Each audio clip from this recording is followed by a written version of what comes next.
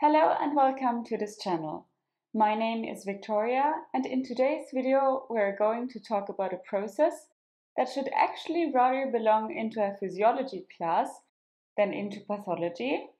But since it is leading to a lot of pathologies and every change by itself is considered a pathology, it is considered a physiological pathology. I'm sure in the end of the video you're able to follow me. Age changes every one of us. The skin gets wrinkles, and when our grandparents look back, they might say they don't have the energy of a 20-year-old anymore. But why is that so? Today we will take a closer look at the heart and what a course of time does to it. I hope you are excited. Let's get started. The chambers change. The left ventricular wall increases in thickness, which we also call hypertrophy.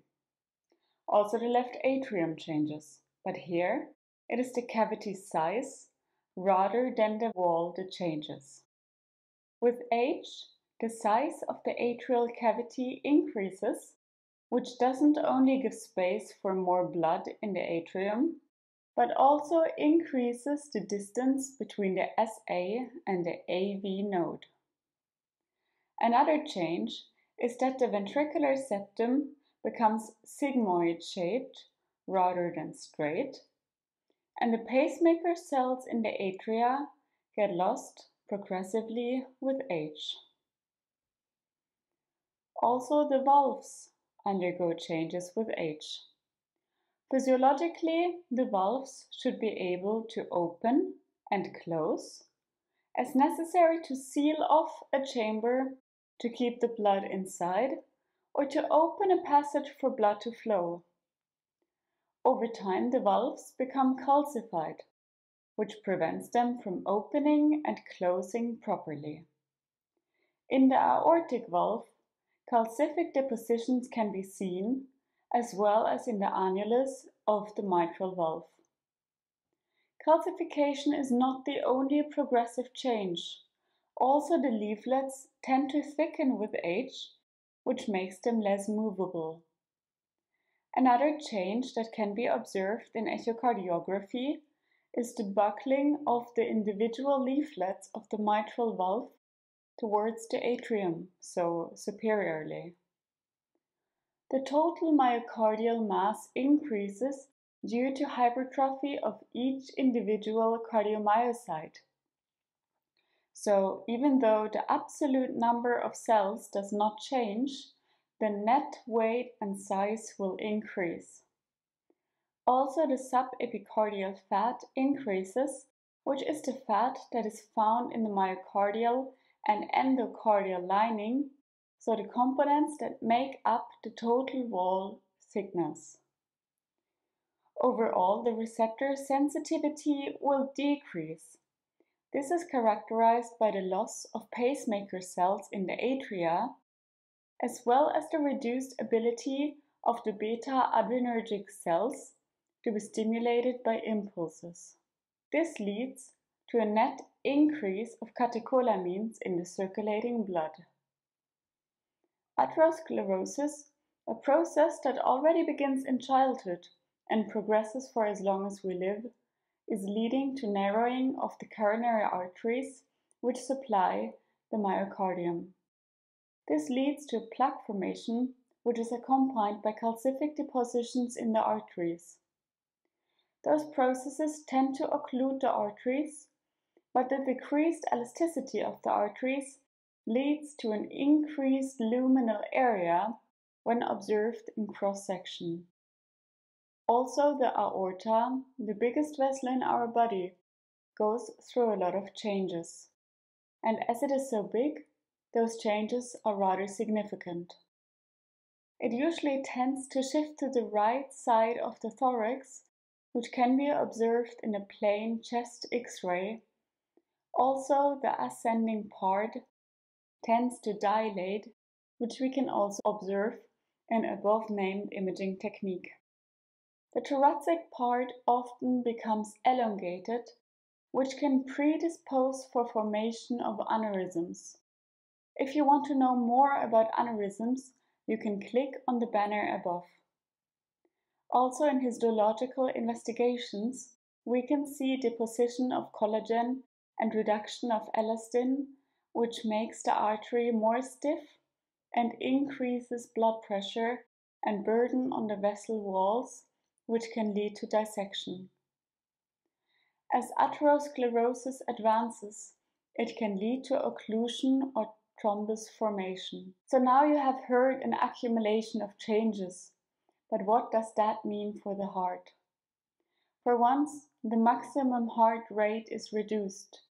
This means that also the exercise tolerance is reduced, as usually the body requires a physiological peak in blood pressure and pulse here.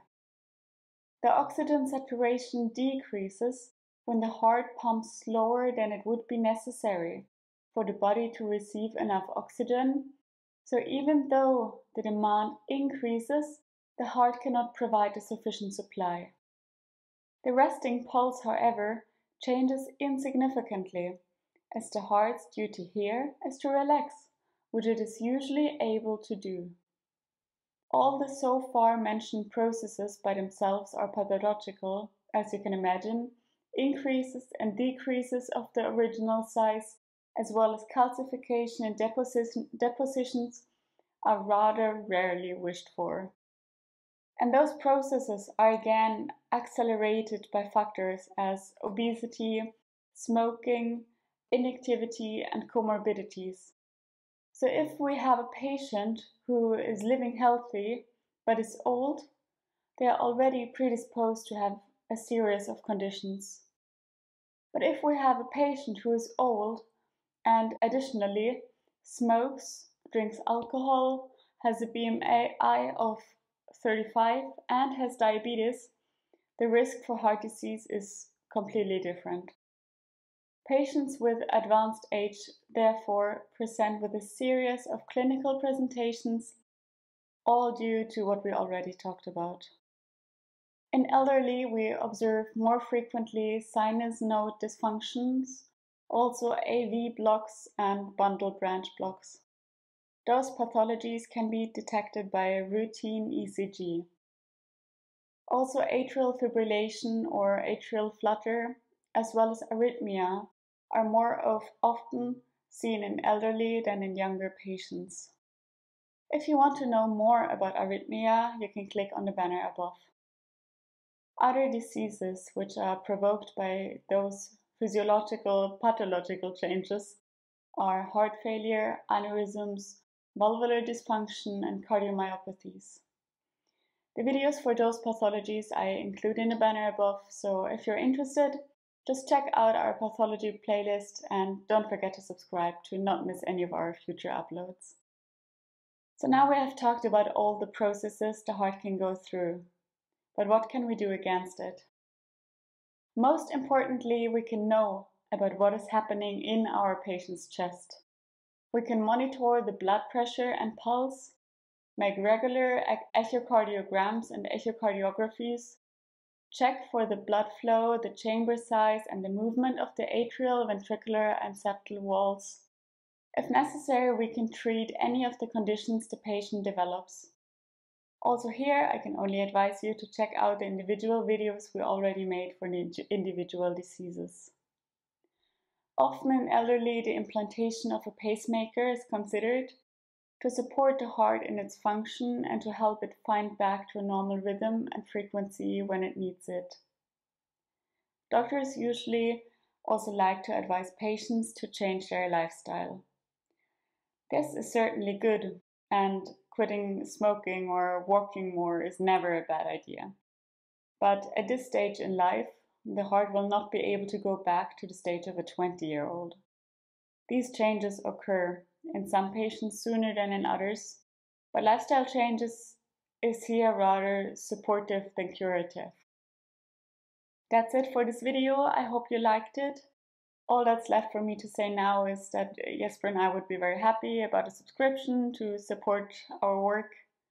Thank you very much.